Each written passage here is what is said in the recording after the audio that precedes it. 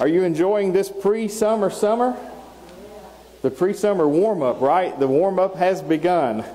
I don't know what we would label this. It's definitely not one of the winters I was hoping for, like blackberry or something like that. Maybe we still have an opportunity for blackberry winter. This morning we are glad you're with us. We're excited to get together and worship the Lord. I hope you've come ready today to worship. If you all pray hard, maybe I'll preach fast, and we'll beat the Methodists to the lunch line. Amen? Well, I just want to tell you that I'm glad you're here. I'm glad to be with you. I'm excited to look out and see the crowd dispersing and growing. I'm hoping that, maybe by July that we'll have everything back full bore, but we'll have to wait and see how it goes. But in the meantime, if you've come ready to worship, I'd ask Brother Tony to come on and get us where we need to be, sir.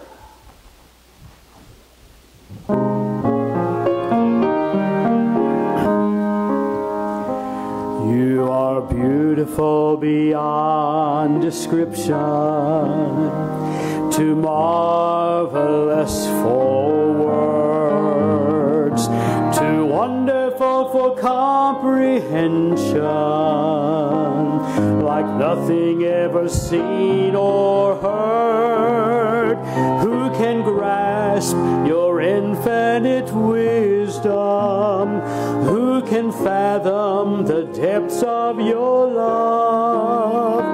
You are beautiful beyond description, majesty enthroned above. Sing with me. And I stand in awe of you. I stand in awe of you.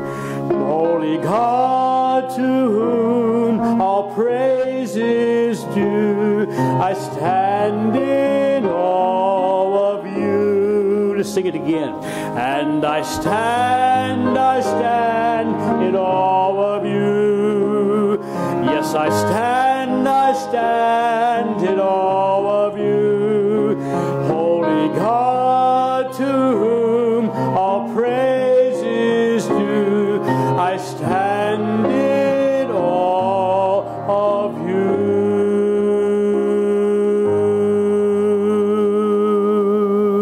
Would you pray with me? Father, we stand in awe of you and your greatness, the might and the power that you have. Thank you, Father, for being God and yet loving us even when we don't deserve it. We ask, Father, you would inhabit our praise this morning. Fill our hearts with the knowledge that comes from the Scripture that we're about to hear. Fill our minds with the love that comes just from you. Give us the peace that passes all understanding as we spend time together here in your presence this morning. In Jesus' name I pray. Amen. Let's find a hymn book. We have hymn books now, right? 429. We're going to sing All That Thrills My Soul Is Jesus.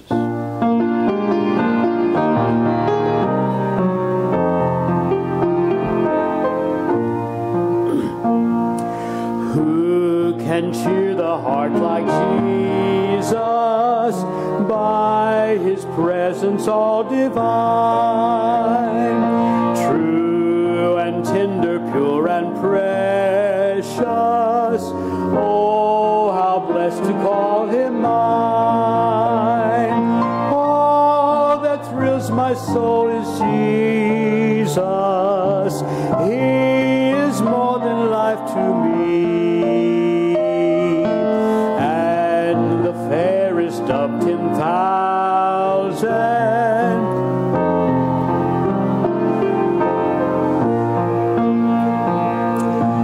Love of Christ so freely given, grace of God beyond decree,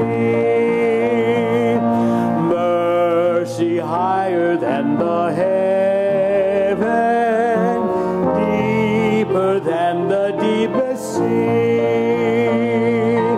All that thrills my soul is Jesus. He is more than life to me, and the fairest of 10,000. In my blessed Lord I see. What for redemption, never can a mortal know.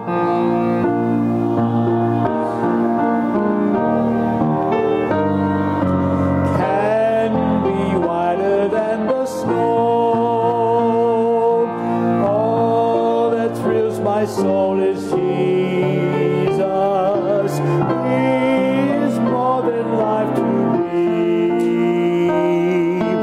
and the fairest of 10,000 in my blessed Lord I see. Now let's sing verse 5.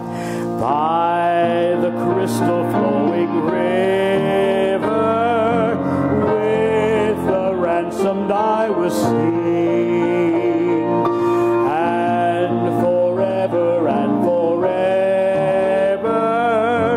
praise and glorify the King. All that thrills my soul is Jesus. He is more than life to me, and the fairest of 10,000 in my blessed Lord sing. Amen.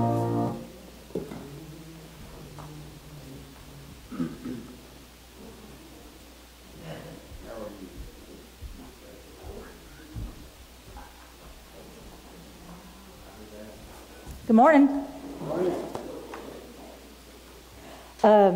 I don't know about you all, but it's really bothering me that every time I turn on the news or look at the internet or check my phone, that there's something bad going on. I was reading Matthew 24 this morning, trying to find a little bit of inspiration on what I wanted to say. And it basically says these are the birthing pains, the things that we're going through. But then it referred me to this scripture. And I hope we can all find peace in this scripture and also realize that God is telling us what to do if we want to heal ourselves. 2 Chronicles 7:14. If my people who are called by my name will humble themselves and pray and seek my face and turn from their wicked ways, then will I hear from heaven and will forgive their sin and will heal their land.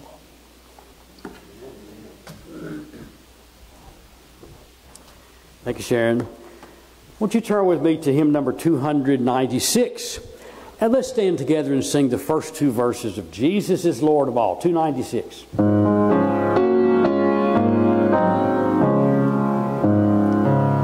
Jesus is Savior and Lord of my life, my hope, my glory, my all. Wonderful Master in joy and in strife, on Him you do make all. Jesus is Lord of all. Jesus is Lord of all. Lord of my thoughts and my service each day. Jesus is Lord of all. Blessed Redeemer, all glorious King, worthy of reverence I pray. Tribute and praises I joyfully bring, to Him the life, the way. Jesus is Lord of all. Jesus is Lord of all.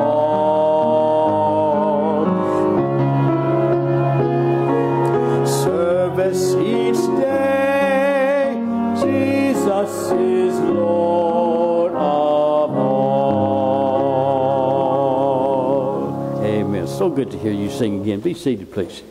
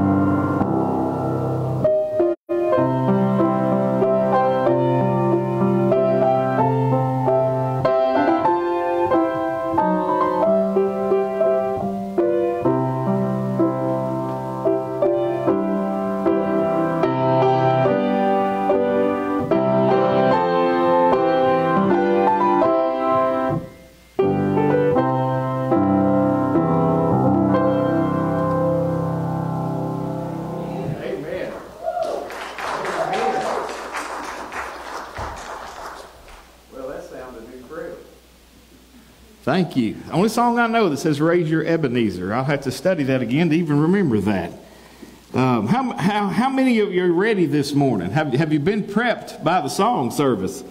And just being here, how many of you felt good getting a hymnal out again? Amen. Y'all sounded so good this morning.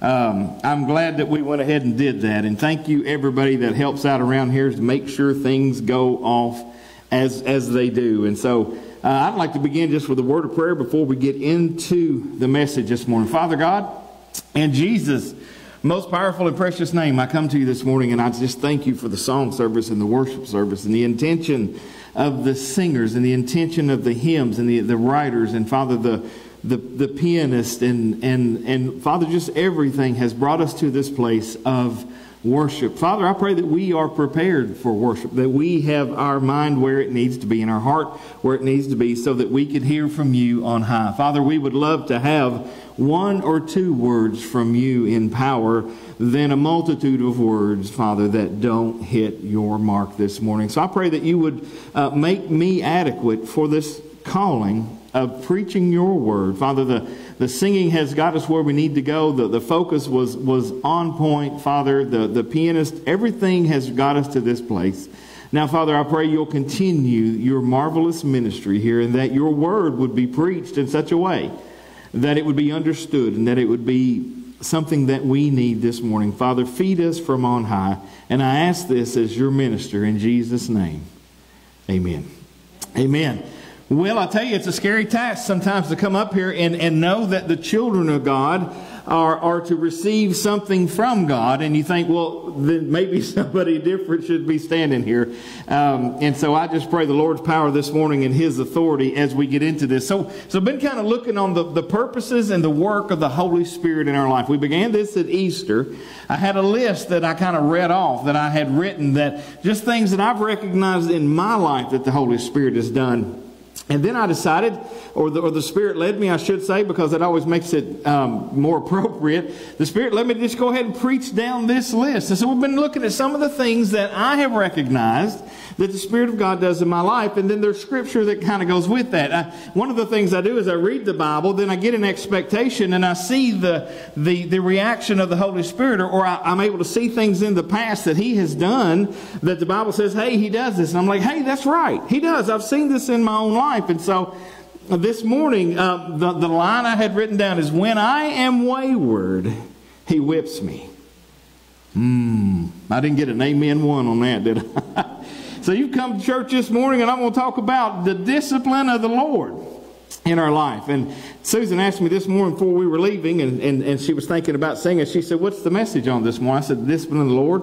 She said, you need to change that. And that I could get up here and change it to anything and people would be happy. Amen?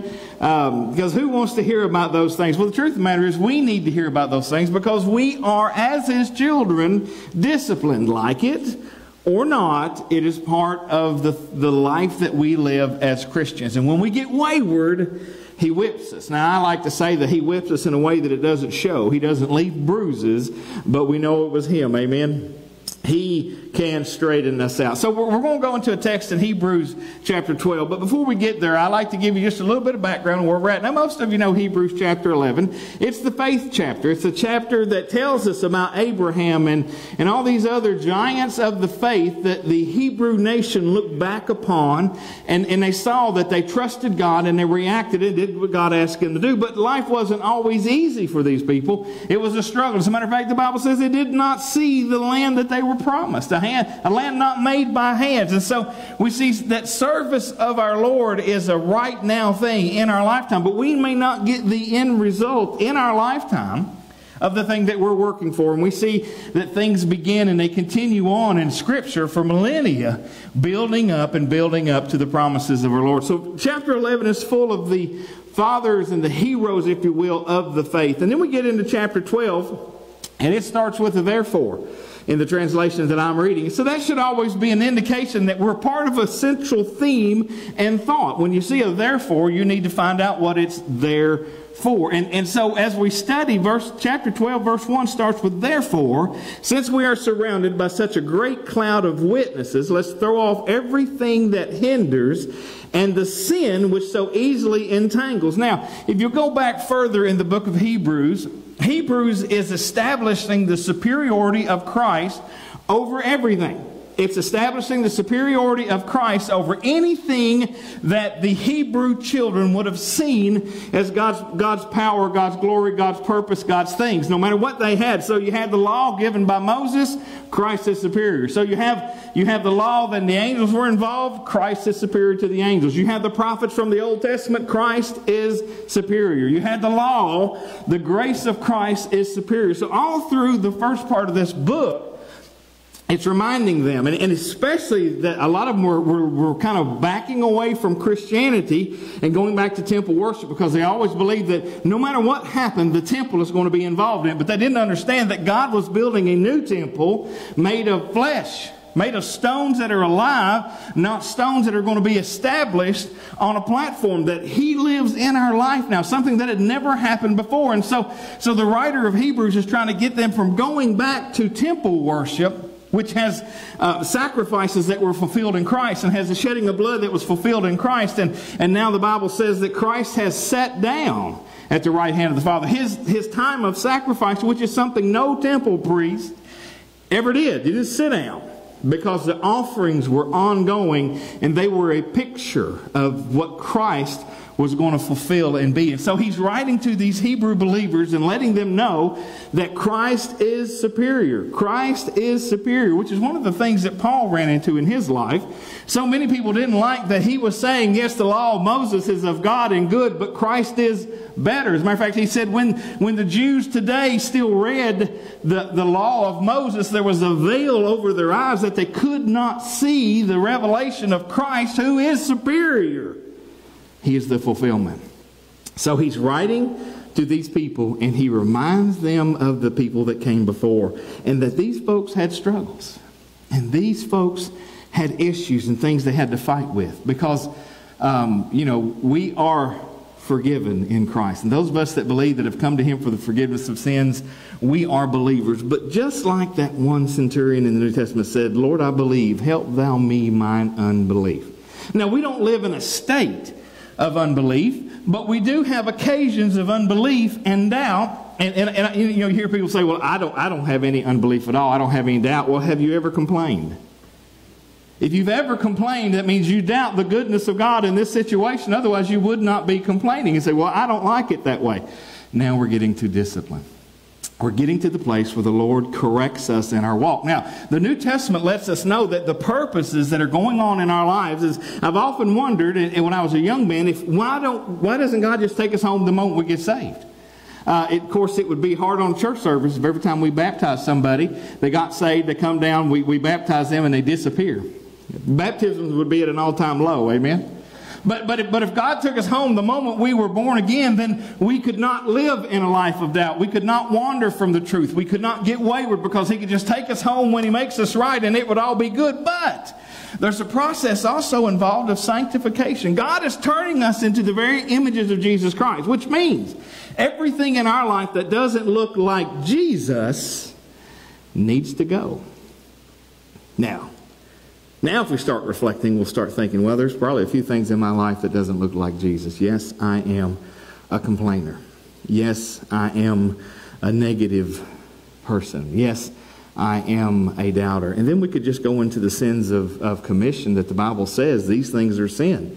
We could probably go down the list of the things the Bible says do not do and say, well, I fall short on a few of those. I've got things in my life that don't belong. Here's where the Holy Spirit comes in.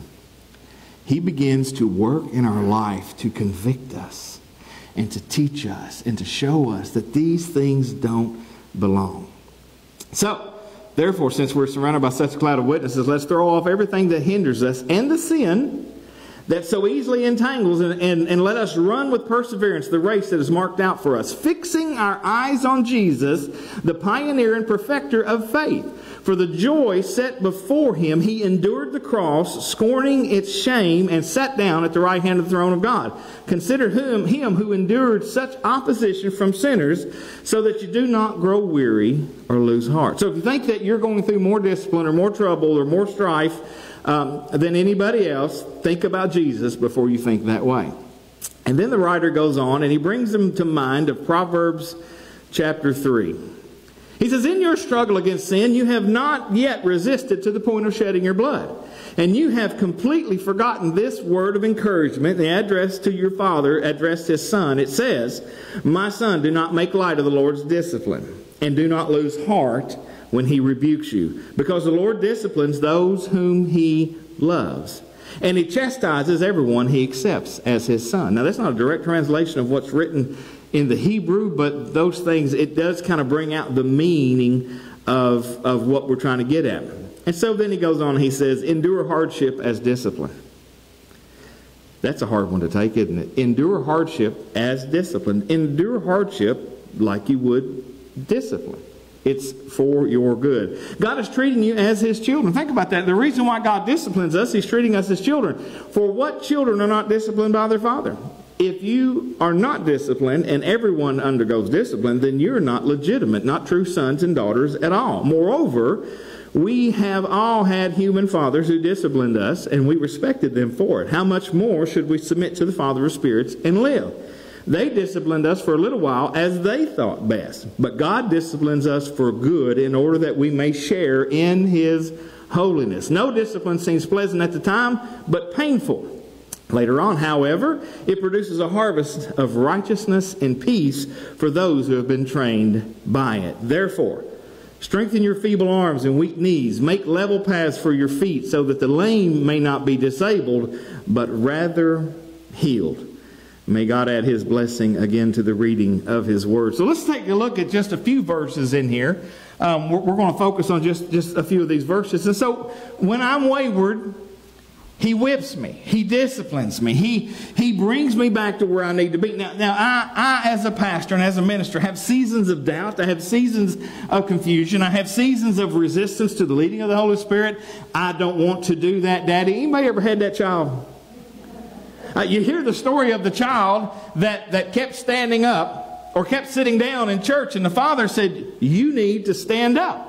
And she said, I don't want to stand up. I'm tired. We stand all the time. Now, I'm not sure what kind of church she was in, but she was weary of the standing and sitting and standing and sitting. And he said, if you don't stand up, I'm going to whip you. So she stood up and she said, Daddy, I'm sitting on the inside. Anybody have that child? Anybody have that strong-willed child that just absolutely doesn't see the reasoning for what you're doing, doesn't understand the discipline? How many of us sitting in here this morning, whether there's snow on the roof or not, are that child? Lord, I know how you're leading me. I don't want to do it. Have you ever been caught in a position where the Spirit of God says, here's a good opportunity for you to witness about me, and you're like, no, this is not the situation. I need it perfect. I need them to knock on my door telling me they want to find Jesus, and they even have their own Bible, right? But when the Spirit of God says, be my witness, and sometimes we resist that. And we just say, well, I just don't want to right now. And then I've heard many testimonies from saints that stood up in pews on a testimony night and said, well, there's been many times the Lord said, speak, and I wouldn't do it. And I feel conviction, and I feel like that I'm not, and I just need to testify that I have failed my Lord in not being a witness for Him in my life, and by word, by deed.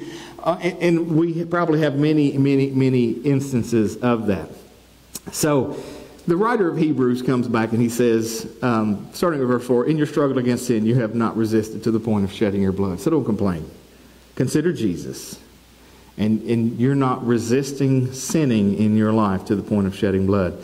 And have you completely forgotten this word of encouragement? I love that again. It says, my son, do not make light of the Lord's discipline, and do not lose heart when He rebukes you. And he goes on later and says, discipline is not pleasant when it happens. How many of you remember the whooping? Did any of y'all ever have that insulting mom or dad that says, this is going to hurt me more? Right? You don't, it cannot as a child. Like, I've had your whipping before. It does not. It may be your hand, but it doesn't hurt you like it hurts me. But we understand as we grow and become adults and then have to administer discipline in our own life to our own family. And we realize that, yes, it's a painful thing because we love, but we love so much that we won't let them stay wayward. Our God loves us so much He won't let us stay wayward. When I'm wayward, He whips me. And praise the Lord, He does. He loves me too much to leave me in my sin. He loves me too much to leave me in the wickedness of my mind. He loves me too much to leave me or complacent about life that I live in and non-conforming to His will. So listen to what it says in verse 7. That's that tricky verse that I stumbled over. Endure hardship as discipline. Another translation said, it is for discipline that you have to endure. Because see, discipline, having a disciplined life, is something we should, as Christians, desire. It is something God intends for our life. A disciplined life. Now, discipline means that you've got the discipline to get up and go do what you need to do so that later on you can play the piano. How many of you would like to be able to sit down and play that piano like that this morning? Wouldn't that be wonderful? How many of you want to do what it takes to get there? That changes things, doesn't it?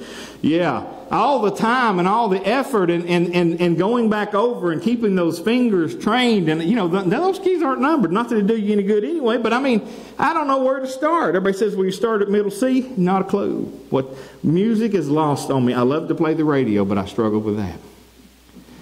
But to be able to do these things, to be able to hit the home run when the ball's pitched right, to be able to run.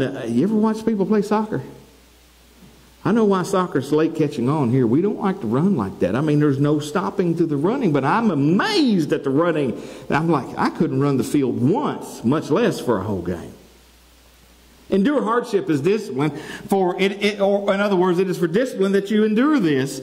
As His children, we are disciplined. So one of the greatest things that when God is disciplining us, and sometimes it is a hardship, sometimes He's getting our attention, sometimes He's withdrawing the extra over-the-top blessings, you know, not the sunshine or the rain, But he withdraws those extra things so that he can get our attention. He changes the circumstances of our life to get our attention. Have you ever had something weird happen? The car, flat tire, and you're like, God, I know you're saying something. Help me understand what you're saying. Help me to see. Sometimes the Lord's trying to get our attention. I was, as I told you before, I was bound and determined to be an evangelist, to be a revivalist is what I wanted to be. And I wanted to travel and come in, preach 3, 4, 5 sermons, and just whip everybody up to a frenzy, then leave them for the pastor to fix.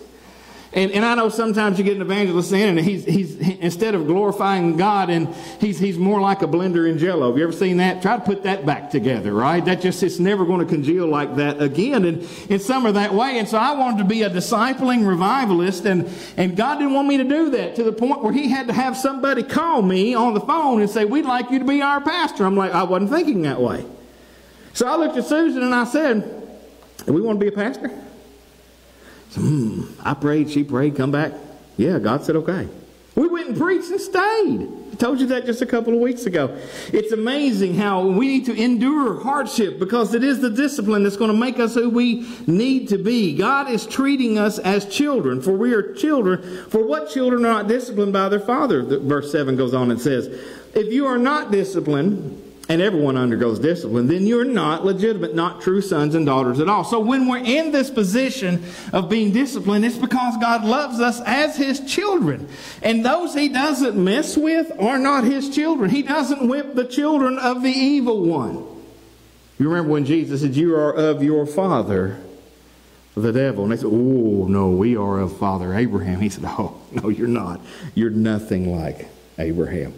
Because Abraham saw my day, and he rejoiced. And what did they do? Got mad at him again. Well, you're not even 50 years old. How could Abraham have seen your day? And here he is, God incarnate. I mean, He was there when Abraham looked up. I think that Abraham saw a whole lot more than we understand about the day of Jesus. So, hardship, discipline. God is correcting us. And we should acknowledge that and accept that. It's not easy. It's interesting because you're going down verse 9 and you see holiness is the purpose outcome. So what's the purpose in discipline? He disciplines us, first of all, because we're His children. He loves us, and that's just normal. Everybody should get that's ever had children or been a child. Now, if you're in here and you've never been a child, we'll need to talk later, because we might be able to make some money on your circumstances. I don't know if you were hatched or dropped off here by an alien, but nonetheless, you've either been a child or you have children. You can understand that discipline's not always easy, but there's a purposed outcome for the discipline. You understand what it is to have parents. Moreover, verse 9 says, we have all had human fathers who disciplined us and respected them for that. How much more should we submit to the Father, the Spirit, a Father of spirits, and live? He disciplined us for a little while our fathers disciplined us for a little while the way they thought best. And this is one of those sticklers in the sermon. We can always think about somebody who was a poor or an abusive parent and say this is a bad illustration. It would be in their life, but it goes on and says, and they did what they thought was best. How many of you look back now and in the raising of your children think, I could have done that just a little bit differently? Now, I know my mom's not going to raise her hand because it was perfect, right? It makes it a little bit difficult sometimes when I'm preaching a message and my mother's sitting there. There's some stories I still probably shouldn't tell. Although she's probably heard the sermon tapes and picked up on a few things. I wasn't quite the disciplined child she thought I was. But there are things that we do that we look back at, but we did the best we know how. See, we got a younger generation coming up today that just complain about the previous generation. I mean, it's funny, the Gen Zers have complained about the millennials. The millennials didn't raise the Gen Zers. It's not necessarily their children. It may be, but what do they know about it? And we're holding everybody accountable for the world they were born into, like they controlled what it was. And it's interesting that we're listening to a mind that's not yet 30 to explain to us what it means to exist in this world. Listen, everything that's happened in your life has been programmed, and it's just a celebration in mediocrity. If you graduated high school, most people do. It's like, we have all these things, but here's the truth of the matter. Let's talk to the people who are older, who have had to fight for what they've had, have lost it all, and started over again, because nothing is handed to us. Amen? Even the blessing of the Lord, the ability to work and have strength, is a blessing from the Lord. And what we do is we lose our mindset about that, and we forget to be thankful for what we have. And you don't hear a lot of thanksgiving today. Thanksgiving is something, being thankful is something that a lot of us are being disciplined over. More than just complaining, we're just not thankful. And we should thank you. Read Romans chapter 1. You'll see thanksgiving is an important part in God's kingdom. So the purpose outcome is holiness. They discipline us for a little while the way they thought best. But God disciplines us for our good. God has only your good in the intentions. Matter of fact, the front of the bulletin says that this morning. That the things that are going on in our life are about the outcome. God disciplines us for our good in order that we may share in His holiness. So think about that. God is working in your life. He's disciplining you. He's hedging you in. He's controlling things so that you have an opportunity to live a life of holiness. Now, like I like to say and remind you, holiness is not the opposite of sinfulness. Holiness is the opposite of common. Holy means unique. Now, a lot of times, and especially in the last 50 or 60 years, that's what you've always heard. You're either sinful or you're holy. Well, you're either common, which if you had a common cup, or it's just something you go and scoop dog food with or things like that, or if you had a unique cup that you wouldn't stick into dog food. Maybe a crystal goblet that sits in your fine china cabinet, and you look at that thing, and you would never think about scooping out dog food or dog pen with it, but you've got a scoop just for that. One is common, and one is holy. One has a unique purpose, and you're protective of it. That's who we are. That's what God desires from us, is holiness. We are to be different from the ways of the world. We're not supposed to blend in and get along. We are supposed to be unique. Just as He is unique, so be you unique. So God disciplines us when we just fall into the trappings of the world. When we fall into the love of this world and things of this world, then God begins to discipline us because He wants us to be unique. He wants us to be vessels of praise. He wants us to be vessels of glory. He wants us to be vessels that worship Him in truth and sincerity. We are being disciplined so that we are holy. So there are things that you're not allowed to do. There are things that He doesn't want us to get involved with. And there's not a whole lot of preaching necessarily today. All preachers say that. Nobody preaches on sin but me. We all say that. But the truth of the matter is there's a whole lot more to preach on. But while we're here, let's park a minute. The Bible still calls things sin. And I don't care how you feel about it, it's still sin. I don't care how you reason it out. If the Bible says it's wrong, it's wrong. Now, in context, obviously, because there's a place in there where it says don't eat bacon.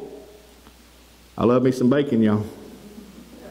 People say, how do you justify that? I've read the rest of the book. That's another problem. So, God disciplines us to make us holy, to make us unique, a peculiar people. Amen? Amen.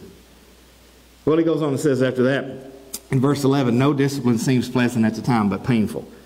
Later on, however, it produces a harvest of righteousness and peace for those who have been trained by it.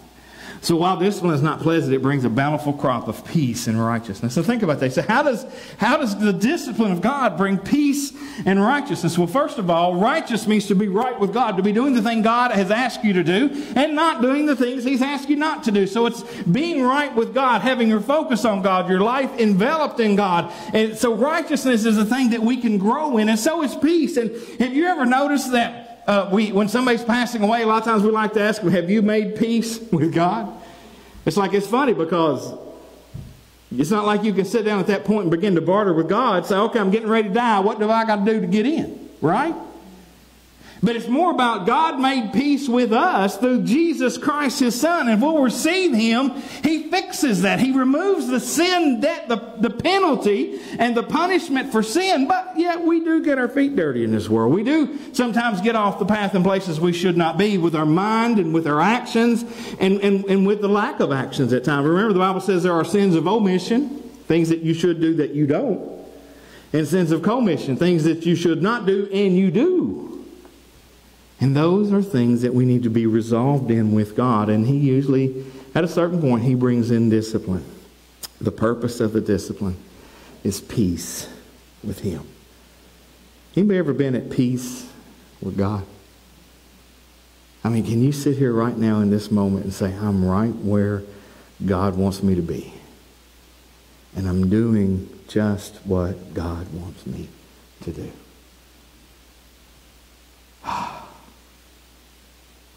No, my life's not easy. Our air conditioner went out this week. It's a bad week for that. Our house was 77 when we left it. When we get back, it'll be 87. It's funny, it gets hotter inside than out. I don't know what that's about other than the attic. We got a huge attic. And a lot of our ceilings are just 6-8 inches from the attic, from the roof. So they get hot. Ceiling fans blowing hot air around. It's really not perfect.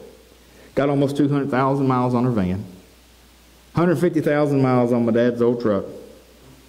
That it's a 1994. Any minute now. Any minute, right?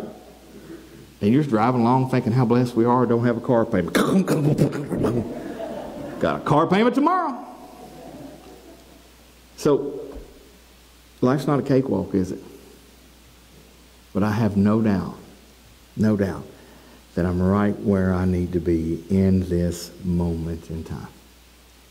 I'm where God's got me. And that's peace. Now, things may go on in a minute, make me change my mind about that, I don't know. But right now, even in the struggles, God knows what He's doing, amen? Even where He places us, God knows what He's doing. And so, I find peace in that. And I find myself right with God. It's not like, everything's going good. It's interesting, Psalm 73 is a complaint of a righteous man because the unrighteous get everything their way. It's a complaint all through there, the early verses. And he's like, I look around and the wicked don't suffer. And I look around and bad stuff doesn't happen to them. But the righteous people, they're always under the thumb of God and they're always being corrected. And the unrighteous people are overrunning the righteous people. And the psalm ends with, God knows all. He's the one that keeps score. It's not for us to keep score. And the psalmist comes to his senses before the end of the psalm that God disciplines and He corrects us. There are paths He doesn't want us to walk because of righteousness. It's interesting. Discipline, while not pleasant, it brings a beautiful crop of righteousness and peace. I'll take righteousness and peace. As I've said many times, I like closing my eyes at night and falling asleep knowing I haven't wronged anybody. It's not always been the truth in my life. I've several times waited for the phone call. Got one time from ATF. They're fun to deal with. That's another story for another sermon.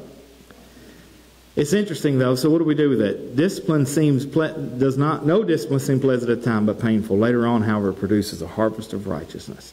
So what's our reasonable response to the discipline of the Lord? Live in its fruit and avoid as much sin as you can, right? Listen to what it says. Actually avoid the discipline. So another thing about living in peace is when you're walking in righteousness, you're at peace with God because you're not walking in unrighteousness. Amen? You're not doing the things that He's convicting you about. Have you ever lived with conviction of the Lord on a day in, day out basis because you were not where you were supposed to be? I believe I've had a call on my life since I was little. And I was way up in my 20s before I finally said, yes, Lord. I can remember at a Awana night where we're all dressed in the thing that we wanted to be. And I put on a runner's suit and I said, I want to be a missionary. I want to go serve my Lord Jesus. And then I was in my late 20s before I finally said, yes, Lord. And I was married and I had to break the news to Susan, we're going into ministry. It was a wonderful day. She cried all afternoon because she knew what that meant. But she was willing to go and serve and do and use her gifts and talents for His praise and glory as well. Isn't it wonderful to be where God wants you to be? There's peace in that. And the more we're where we need to be, the less discipline we have to go through. There's peace in that. Listen what he says. How do we work this out? He closes this in 12 and 13. He says, therefore, strengthen your feeble arms and your weak knees. Therefore, strengthen your feeble arms and weak knees. Therefore, strengthen your. You ever had a doctor say, you need to exercise? You ever had a doctor say, if you ever want that joint to keep working, you better work that joint? And you come back in 6 months, you haven't done a thing, and it's his fault or her fault. You're going to lose that tooth if you don't. Your diabetes is going to remain high all the time if you don't quit.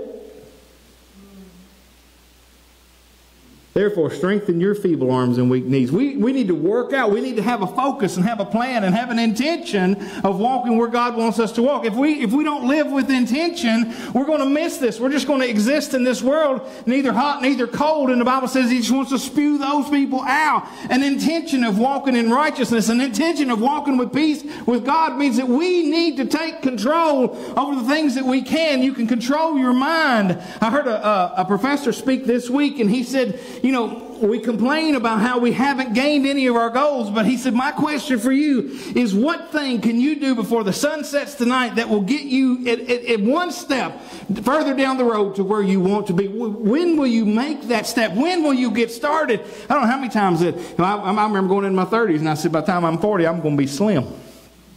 30s came and went, y'all. And I said, well, I'm in my 40s now. I'm going to lose weight before I'm 50. And then I'll be 55 June 11th. I'm hoping to maybe do it before 60. But now it's a question with heart disease, am I going to see 60, right? It's like, when are you going to make that step? When are we going to make that step to live at peace with God, to live in righteousness? When are we going to put that forward? When are we going to do those things? Verse 13 says, make level paths for your feet. Hear that? Make level paths for your feet. We choose where we walk, don't we? I've had people, as a minister, I've had people call me in previous parts of ministry, and their life is in an absolute hole.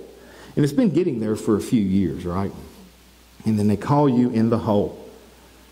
One day, 12 hours, 2 days a week from complete disaster, and say, can you dig me out? You've been walking this path that's got you to this hole for 15 years. And you want me to give you a quibbit that'll get you out by the end of the week? Well, if I tell them what the Bible says, make level paths for your feet. You want to walk a flat path? You want to walk an easy road in life? Walk the easy road, not the complicated road. I did it my way, right? School of Hard Knocks. How many graduated from there? Yeah. You know, the School of Hard Knocks is a voluntary situation most of the time. We get ourselves in places that we don't need to be. Listen, so that the lame may not be disabled, but rather healed. Anybody have trouble with hips? I got trouble with gout, but I got hip flexors giving me trouble now. And it's funny, there are things that aggravate my hip flexor. You know what I do? I avoid those things as best I can. We can't always avoid those things, but the Bible tells us to strengthen our feeble arms and weak knees. We need to work out our faith, and we need to work out our position so that we can serve God with greater ferocity and make level paths for our feet. Let's walk the path that He has laid out for us. If He hasn't given you hinds feet for the situation that you're in other words, He hasn't given you the feet of a deer, stay off the craggy rocks. If He gives you feet of a goat, then you're okay on those rocks. But if you've got feet of a cow, stay in the pasture. It's going to be better for you. We need to learn to choose the path that God has made flat for us so that we can walk in that. And then we have peace because we're walking in righteousness and we're not under the discipline of the Lord. I am so thankful that the Spirit of God disciplines me.